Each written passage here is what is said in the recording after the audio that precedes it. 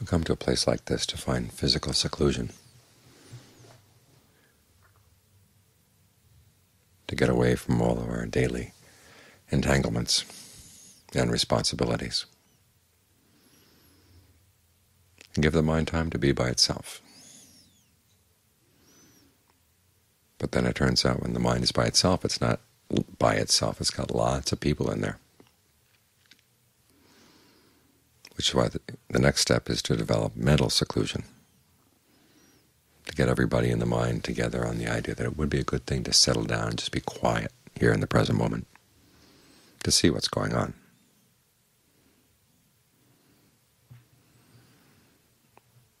Now, as with any committee, there will be some people who don't want to be seen.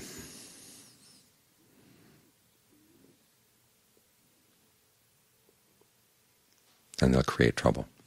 So you have to do what you can in the meantime to mollify them, to calm them down.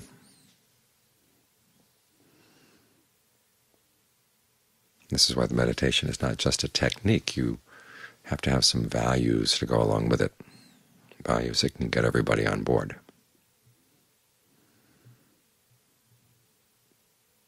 And one of the things that everybody in the mind wants is well-being, happiness, pleasure.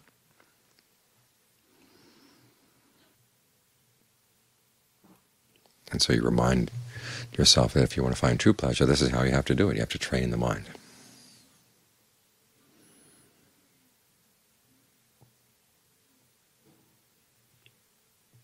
And there'll be some members of the committee that want some pleasure right now, and they're upset that things aren't going as quickly as they'd like.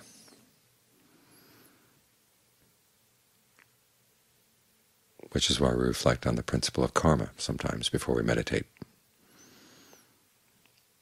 That we're working here not only with our present intentions, but also with the result of some past intentions. And the results of some of those past intentions are going to come bubbling up at any time in the course of the meditation. Sometimes you may see somebody you harmed or somebody who harmed you, or some memory from the past comes up. This is why we develop goodwill for everybody. And sometimes that in and of itself can be a very painstaking process. The word metta means just that, means goodwill, a wish for happiness. It doesn't mean we're going to love people necessarily, or even like them. There are people out there whose behavior really is despicable. And there have probably been some times in the past when you've been despicable. And things like that can come popping up in the mind at any time. So it's good to have some practice in developing goodwill in a thorough and methodical way. Remind yourself that it simply means that you want people to be happy, to find a true happiness. Now, to find true happiness, that means if people are behaving unskillfully or harmfully, they're going to have to change their ways. That's what metta is, a wish that people would change their ways for the better. Not that they just become happy however they are, but they come to their senses. They realize that if they've been harming people, they've got to stop. If they've been harming animals, any beings, they've got to stop. If they've been harming themselves, they've got to learn how to stop. Now, is that something difficult to wish for other people?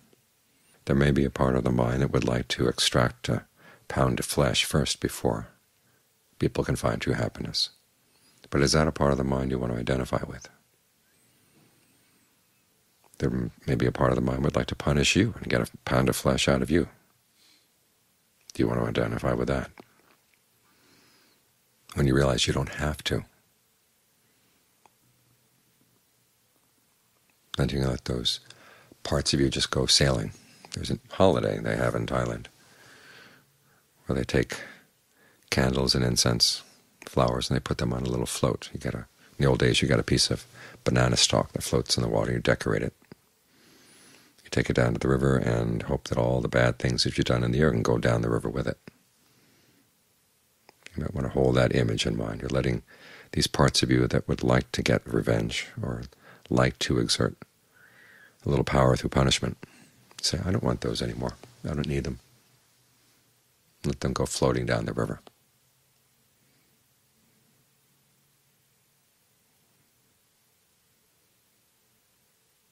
So you might want to start with thoughts of goodwill.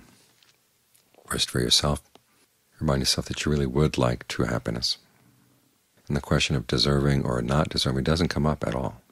It's something that is available for everybody. And you go through the list of people you like, people you're more neutral about, and then you get to the people you don't like.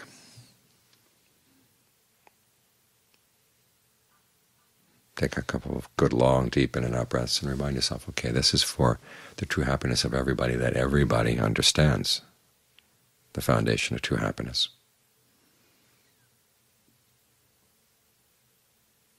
And so the wish that people would do that is good for everybody. Whether it's actually going to happen or not, that's another issue, but at least you hold that wish in mind, because what you're trying to do is to set your motivation straight. And also prime yourself so that when unexpected thoughts come up in the course of the meditation, you're not knocked off balance. Somebody you forgot about or some incident in your life that you had forgotten about suddenly may come up, you remind yourself of goodwill. And then let it go floating down the river. Get back to your meditation, which is the breath.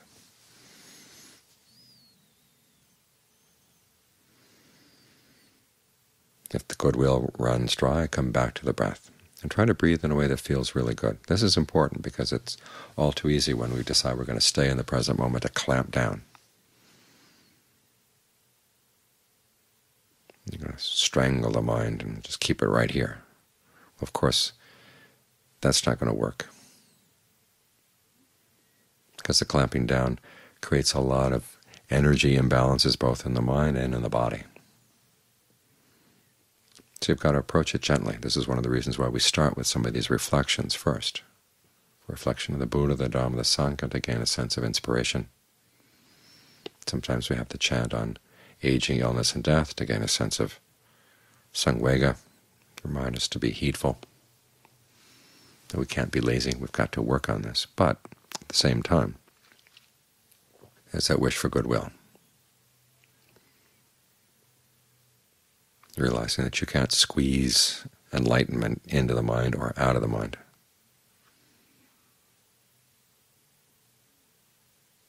It's more a process of nurturing, nourishing,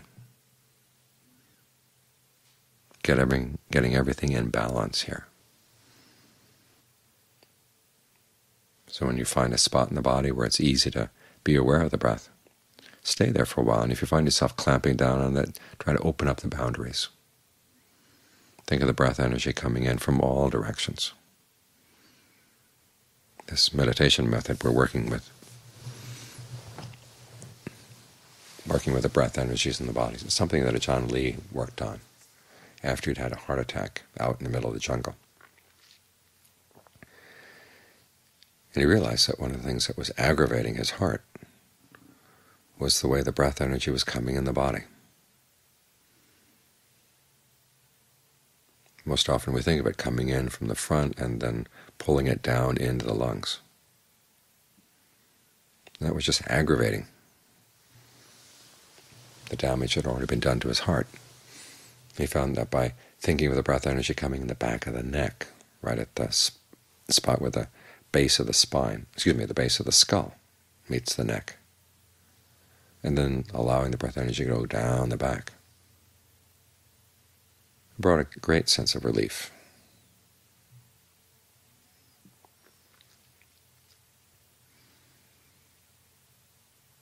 So look at your own condition and see where the breath energy is coming in a way that's actually aggravating any sense of discomfort in the body. And then think of the breath coming in from the opposite direction.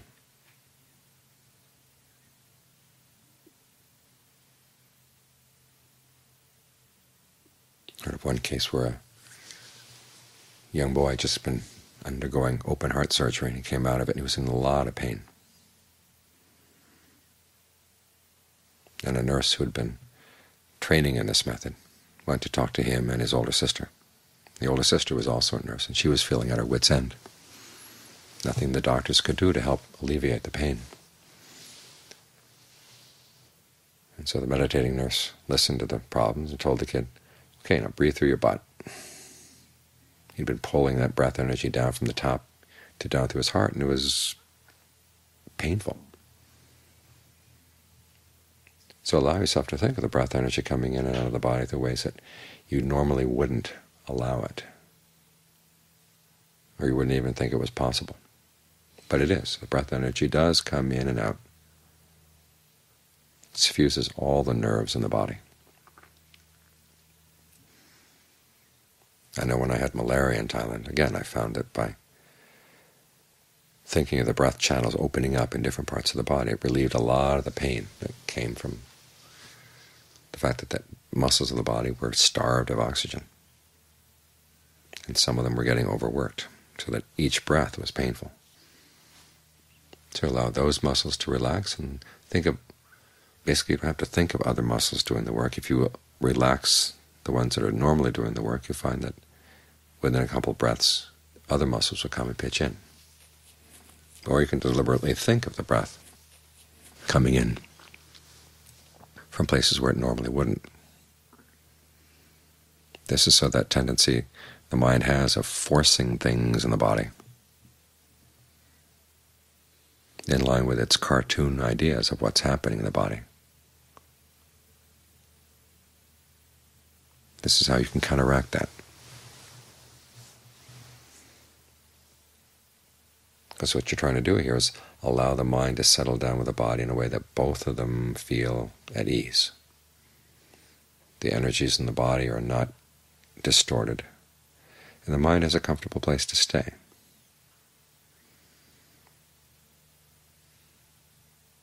It feels nourished, feels refreshed, just by being here, together with the body.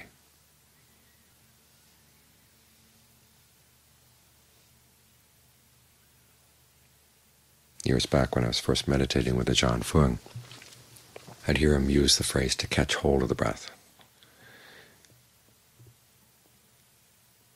And I found myself subconsciously actually trying to catch the energy, force it in a certain direction. And then one day I noticed that it was a lot easier if you just allowed the breath to go through without catching it at all. So being Western, I went and complained to him. But why do you tell us to catch the breath? It's when you let it go, that is, and do its own thing. That's when it feels at ease. And he laughed, and he said, well, that's not what I meant by catch. Catching for him meant that you just stayed with it, stuck by it, and learned from it what felt good and what doesn't feel good, and allowed the mind's ideas to adjust to what feels good in the body. Because as with any friendship here, you have to listen to the body has to listen to you. But if you're forcing the energy in the body in ways that are distorted, the body will probably do it for you for a while, but it's going to be painful. So if you're going to stay together, you have to listen to how the body reacts to the way you focus on it, and then adjust your focus so that you can stick with the breath but not distort it.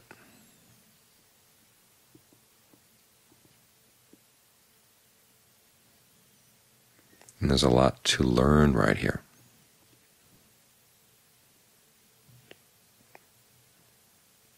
This territory in the present moment that you're trying to inhabit. It's like moving into a house. The house may not be in the best shape, but you work on fixing it up here, fixing it up there, and it gets more and more livable all the time. And you also learn about the strange nooks and crannies in the house.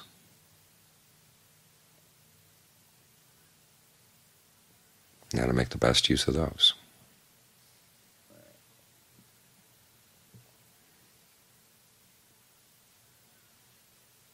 So as we settle in here, it's not just a matter of clamping down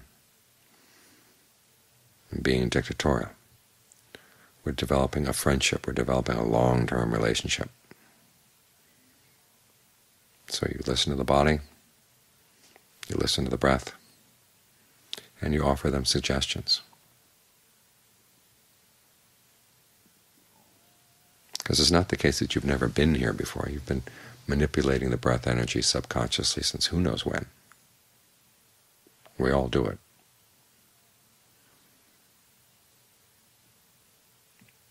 And here we're trying to do it in a way that's conscious, in a way in which we give it our full attention.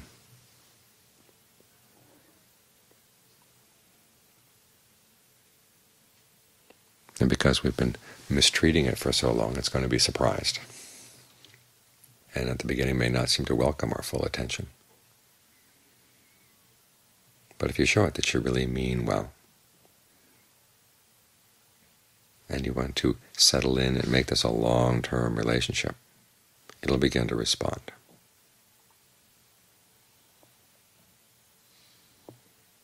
And if you pay careful attention, it'll show you that it can do some things that you wouldn't have thought possible. So this is both a process of learning from people who've done this before about what might be possible, and at the same time noticing that your body and your mind have their own peculiarities.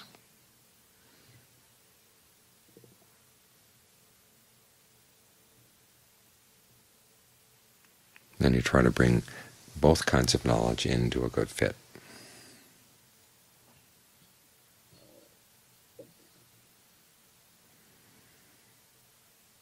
So that you can gain a sense of well-being simply by sitting here breathing. And the parts of the mind that want instant gratification will be mollified for a while. That'll allow you to do your work.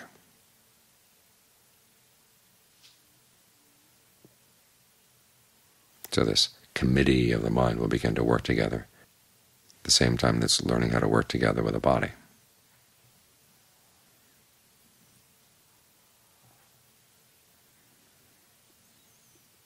For it's only when you can settle in here for long periods of time that you can see the really subtle things going on in the mind and the body that you wouldn't have seen otherwise.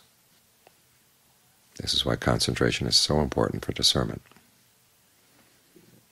We can learn the wisdom that comes in the books, but if you haven't actually seen it in action, and it is something that is in action, the word Dhamma doesn't mean just teaching. It also means action. There's an action of the mind, there are actions of the body. These are the Dhammas we want to learn.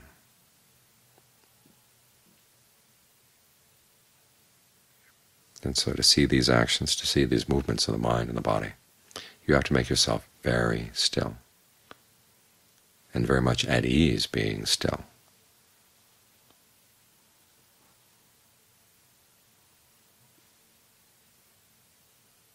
So give this issue here, the relationship of the breath and the mind and the body, give it your full attention, because it will reward you if you do.